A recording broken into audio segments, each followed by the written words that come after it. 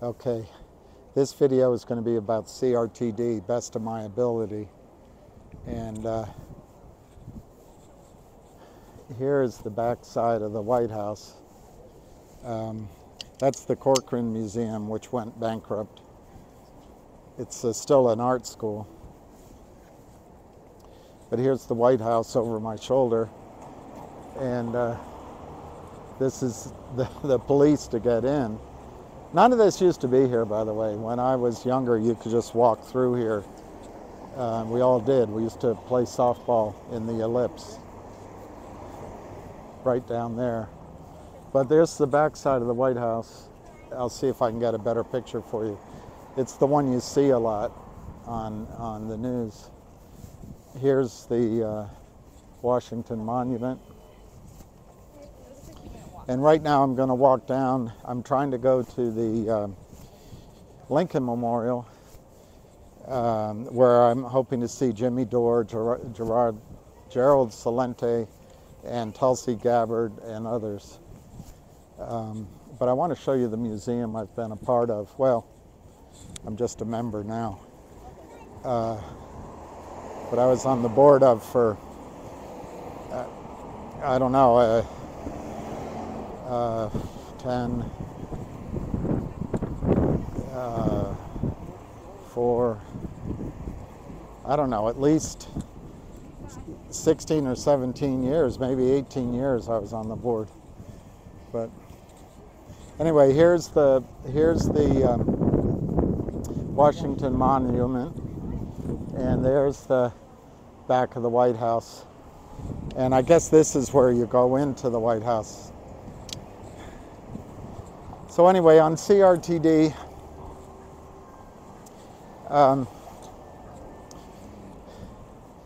I think, I'm going to tell you, I think there's a couple of things that concern me. And I don't know if I should start out with those with you or not, because I don't know if that's particularly good salesmanship. I'm going to go across the street because there's a lot of people. I want to avoid the people. So this is the Red Cross, right? And then there's the Daughters of the American Revolution. You guys should come visit DC. Anyway, I think I'm going to go with what I think are the exciting upsides of CRTD. One, Tom Gronk put out that there's 375 million, whatever you want to call them, counterfeit, fake, fraudulent, failed to deliver shares in CRTD. And that's versus a float that's well less than 10 million shares. Now, they recently expanded the outstanding shares from 30 million to about 52 million. But that's okay. They raised a little bit of money. They have a viable company. And, you know, the rate, let's call it 400 million shares. Now that a couple of months have gone by, or months gone by, you know, you can adjust it. I'm just back of the enveloping it and call it 50 million. That's still a huge multiple of shares that have to be bought back versus shares that exist. Most of those shares are restricted and are not even trading, or not trading yet. Okay, we're gonna, God, it's beautiful here in DC, beautiful. I'm so late for this protest. Maybe I'm doing that on purpose. But I would like to see Tulsi Gabbard, and I really like to see Jimmy Dore, and I really like to see Gerald Celente.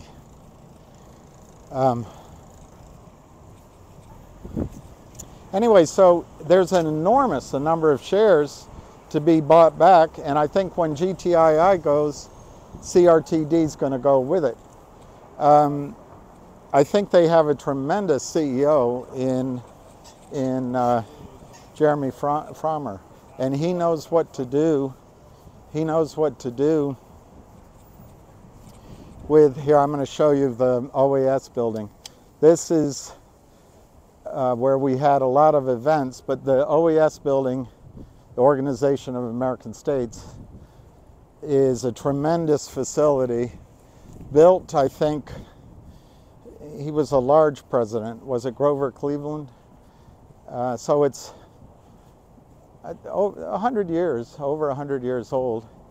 But this is who owns the museum, and I think I can walk through here. I used to anyway. Let's see if they stop me, they stop me. And I'll have to tell you, oh, there's no walkway there anymore. Oh yeah, there is. I'm going to walk down that way. Anyway, so CRTD has a tremendous CEO who knows the prime brokerage business. He knows how to catch out the shorts, the counterfeiters, and I think that's great news.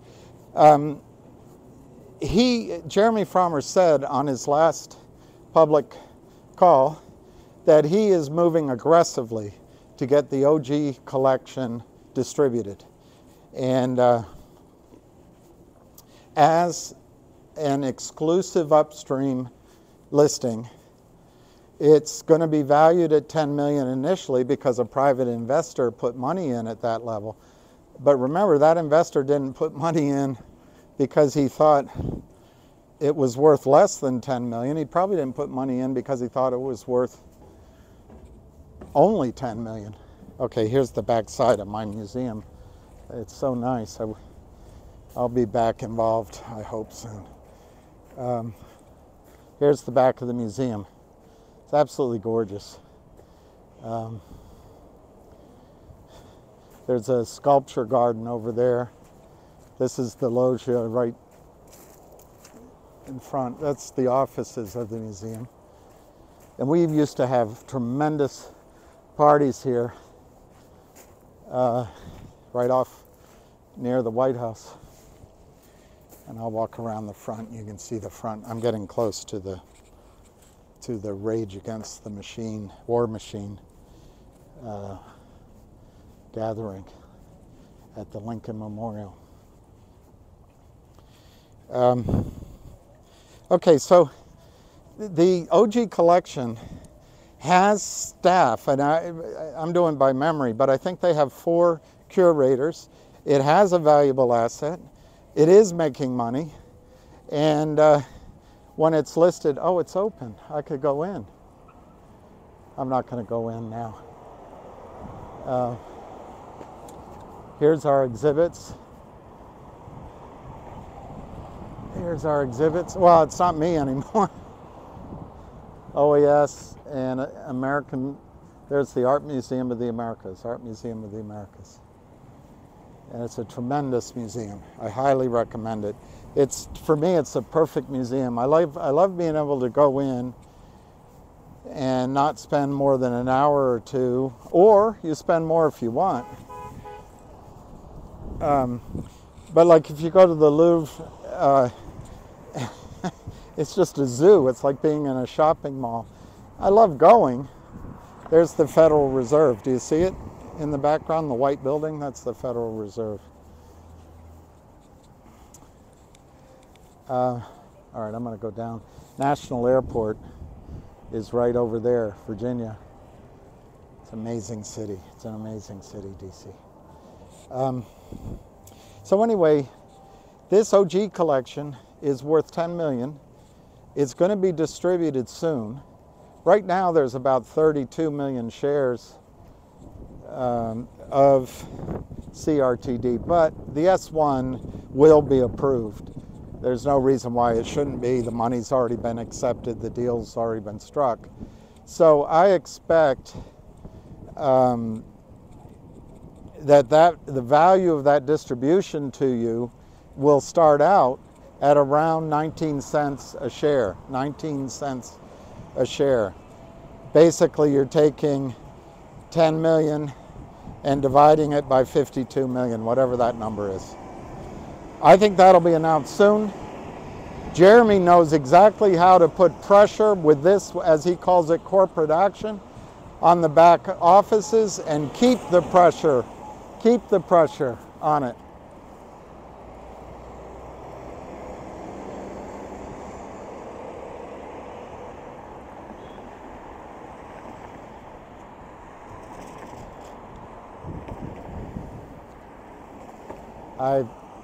We're so blessed with these blue skies, nice weather, but we're only about 250 miles, I think, 300 miles from East Palestine, they call it, Ohio.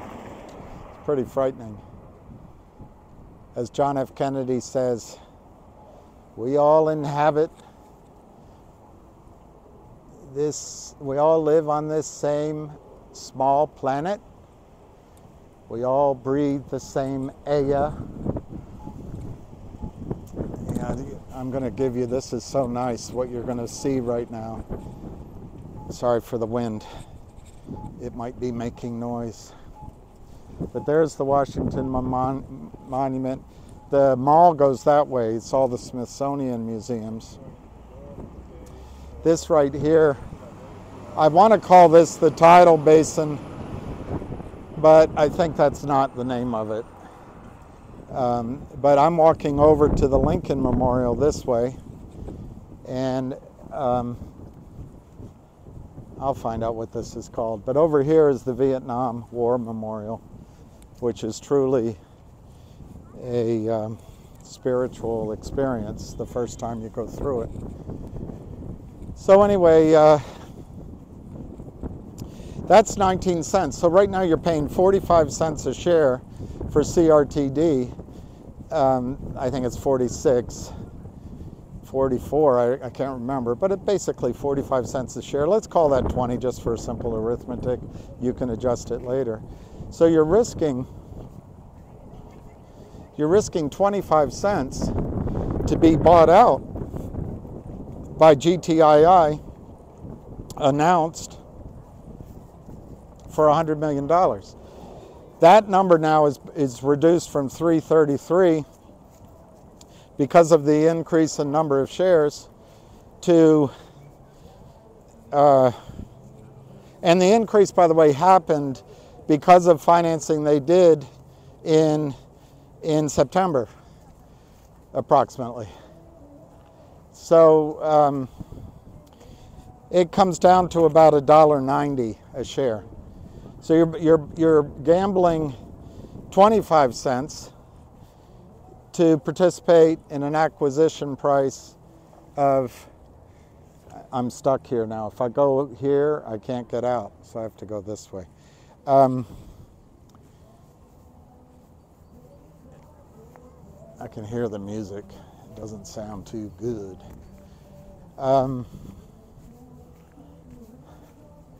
Wow, what a beautiful city. Look how beautiful.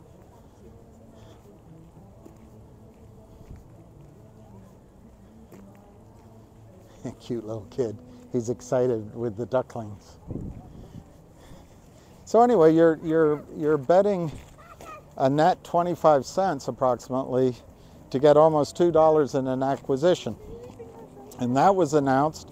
They have a month to get that, 3 weeks to get that accomplished. And I think they will.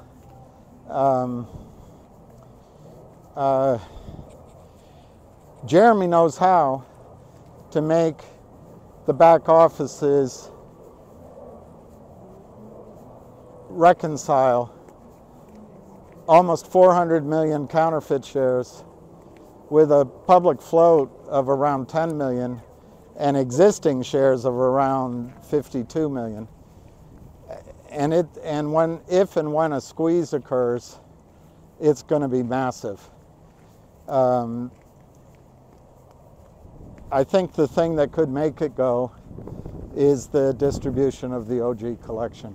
And by the way, it'll start at that value of 19 cents. It could be worth double that, or 2/3 more, as we're speaking. Here's the Washington Monument.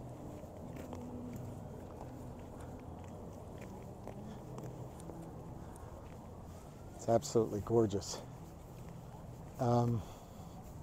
So now I'm just going to give you two concerns,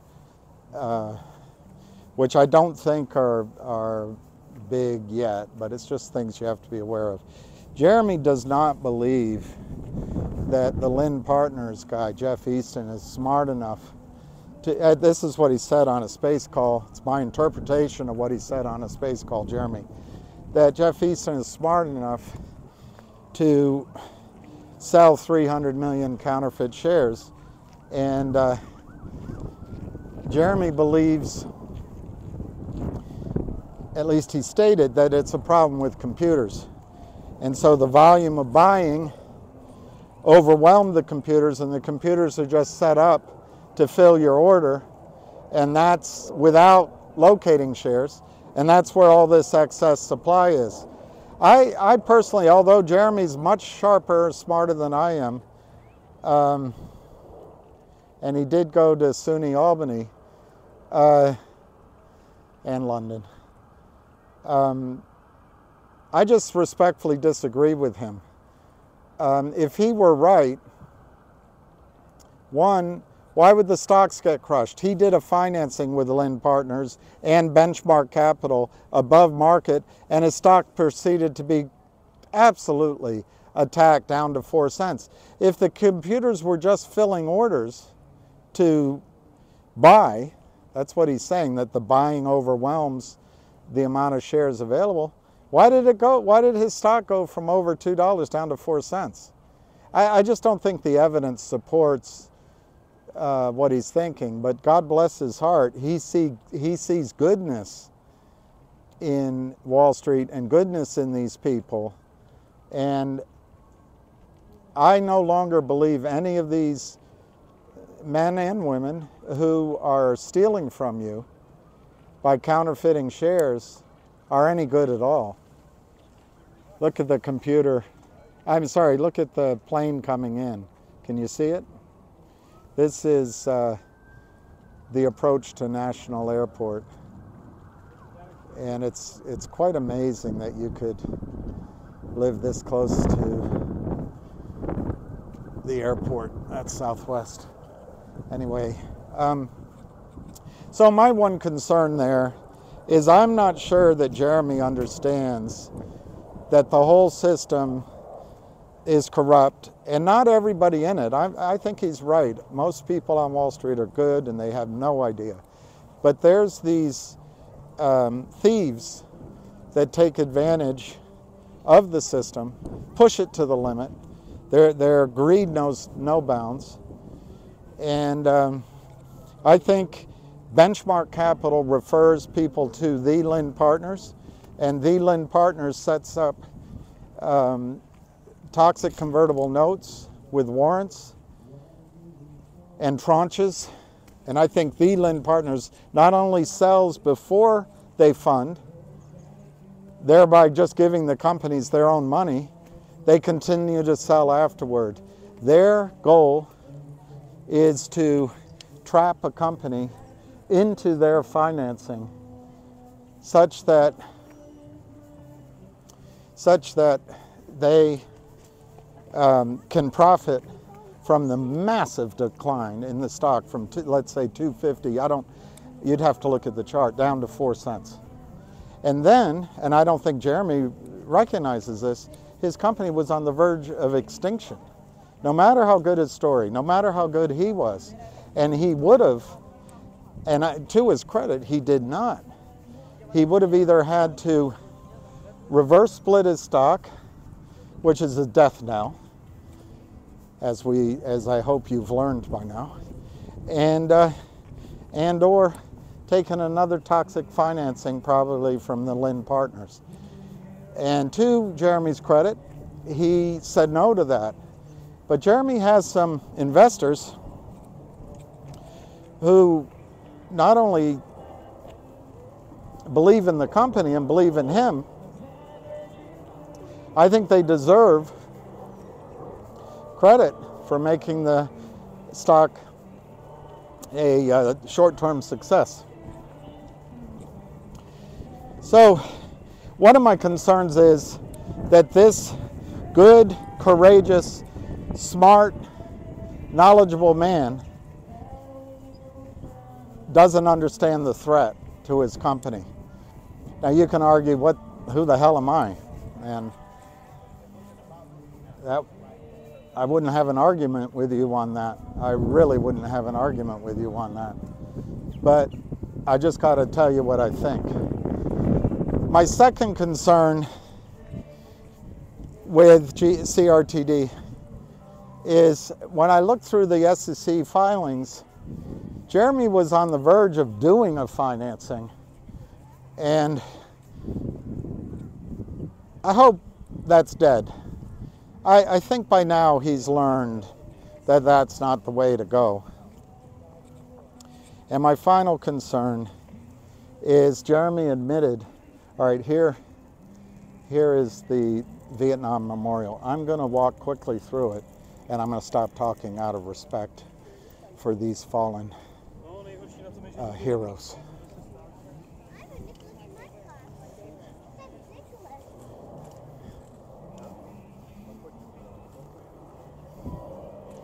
All of the names of the fallen are here.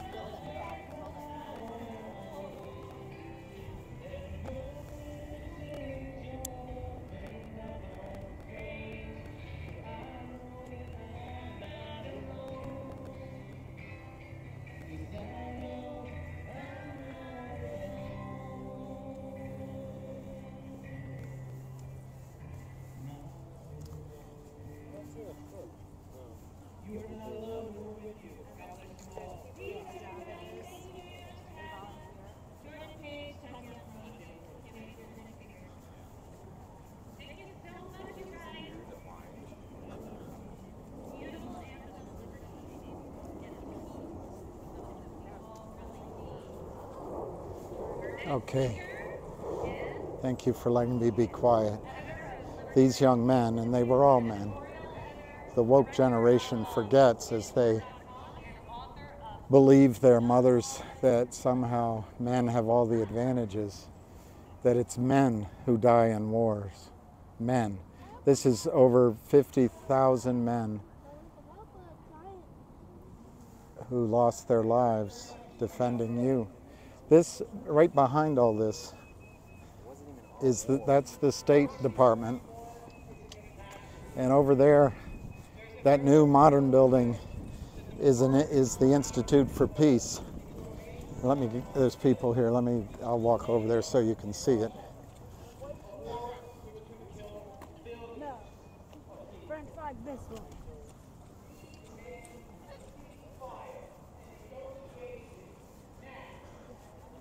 Oh Lord, I got to go listen to speeches. It's going to be like being on an MMTLB space call. I'm just teasing. I love being on those calls. I admire each and every one of you that is fighting. It's just like these guys. But my attention span sometimes is so low. All right, over there in the distance is a new building, the Institute for Peace. And behind this white memorial behind it is the United States State Department. My dad, he always say, Bill, there's not a lot of money in peace. But my father was a senior fellow at I think a prestigious school here in the Peace Department. Anyway, I was on my third concern, and now I don't remember where I left you off. But my concern is that Jeremy might believe that he can do a different financing, and he admitted on his call that he's presented a counter proposal to GTII in the acquiring. And it just brings up to me all sorts of issues of, well, is the deal done or not? Are they committed to the deal or not? So those are my concerns. Now let me counteract those concerns quickly. Jeremy has every incentive to make the merger happen because he's going to be the CEO of the whole thing. Also, I think GTII might be the one that moves first, and CRTD will benefit from that. But either one could go. They're both powder kegs. And then finally, I'm sure it's just negotiations. I think they're going to come to agreement. And let me just show you here's the Lincoln Memorial. The Lincoln Memorial. This sounds like Gerald Celente. Can you hear him? Sounds like Gerald Celente. Let's find out. He's got to put some F words in it, F-bombs.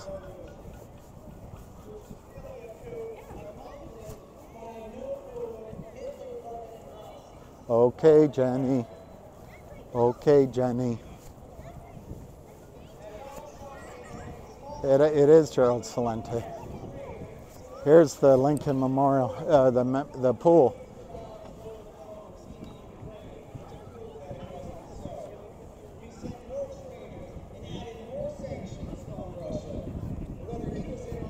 That is Gerald Celente.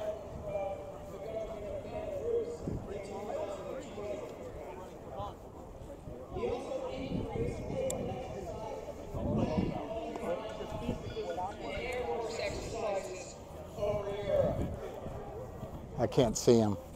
He also, on his way out, Donald Trump tore up Ronald Reagan's great achievement, the Intermediate Nuclear Forces Treaty of 1987, and George Bush. That was a mistake. That was a mistake.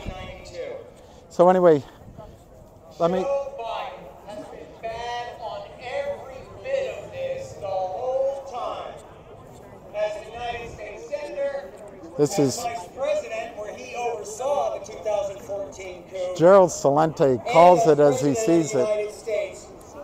Calls it as he sees it. In office, 2021, pouring more arms into Ukraine, reiterating promises to bring them into the NATO alliance, and increasing military interoperability. That's not Gerald Celente. Making them essentially It's not Gerald Celente. Member of NATO.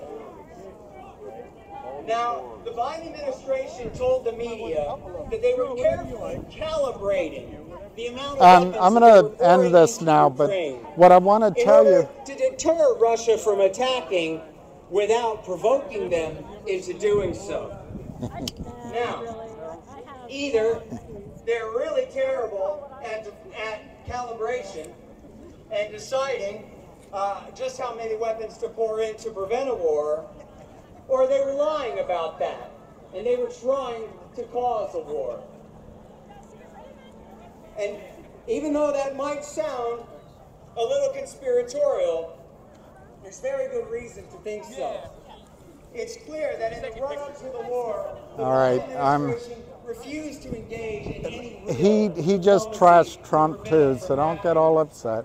He's mad at everybody. And, not only that, interfered with peace talks in March and He's mad at everybody, whoever that is. What I want to say, just to finish up on CRTD, is let me get away from the noise. So much noise. A lot of noise. However, the U.S. did so much to cause this war and prevent earlier talks to end it. They must be made to seek compromise now.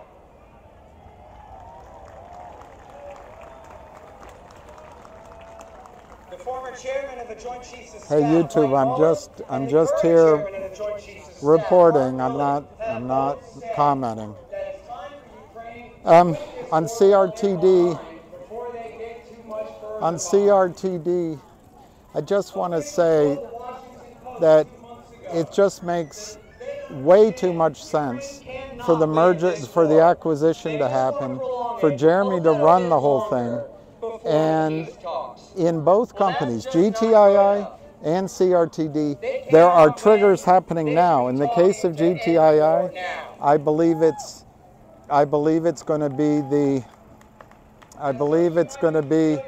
the here, let's just walk away from this. I believe it's going to be the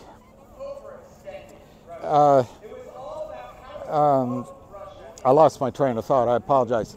In the case of GTII, I think it's going to be the FBI that's going to be the massive trigger. But remember, what it also will be the fact that the supply of shares will disappear on the counterfeiting side, because all over Wall Street there's going to be alarm bells ringing, and with crooked market makers to honest margin clerks, they're all going to stop accepting orders unless they're bona fide. And in the case of CRTD, I think the trigger is going to be this distribution of the OG collection, because Jeremy knows how to make that work as a corporate action that keeps the pressure on the back offices to somehow whittle down almost 400 million counterfeit shares to 50 million real shares. So I think both companies have an exciting next couple of weeks, 3 weeks. My final point to you, it's madness. It really sounds like Gerald Celente, but that's a young man. My final point to you, if any one of these tricks, these hooks, these traps, these attempts to cause a run on the system, in the case of GTII, 325 million. 325 million shares, and in the case of CRTD, almost 400 million. You know what I don't like about young people with microphones? They don't have to yell. That's why you have a microphone.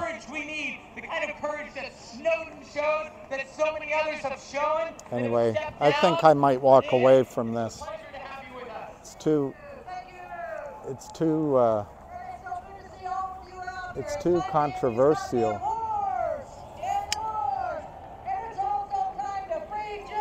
Anyway, if any of these traps, hooks, special dividends, that's another thing. Jeremy doesn't believe the dividends really work. I do. I believe that it was working in GTII. But anyway, we're all just trying to do our best to cause essentially a run on the system for real shares. If any of these triggers work, you're going to be sold out of the stock at hundreds, if not thousands of dollars. And you're not going to care about a distribution, a merger, an acquisition. You're going to have sold out at $500, $100, $50, $25, whatever your dream is. So anyway, I'm going to leave it at that. I'll walk so you can see a little bit, but this yelling, I just don't know why they have to yell.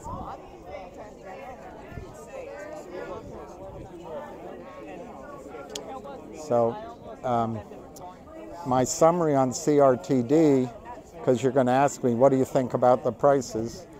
It's at 45 cents. You're going to get a 20-cent distribution, and roughly, and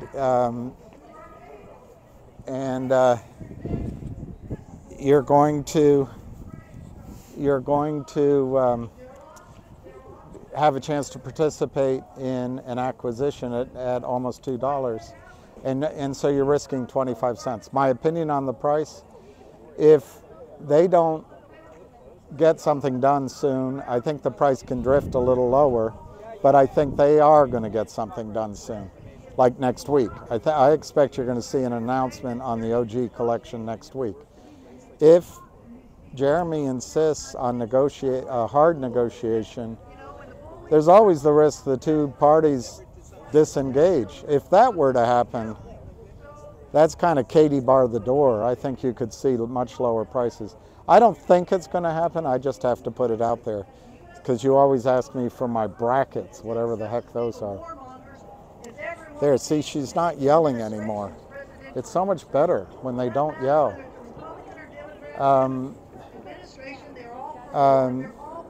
My brackets to the upside, I think in looking at the chart, GTII can go as high as $10 or $20 a share very quickly if it breaks through $2.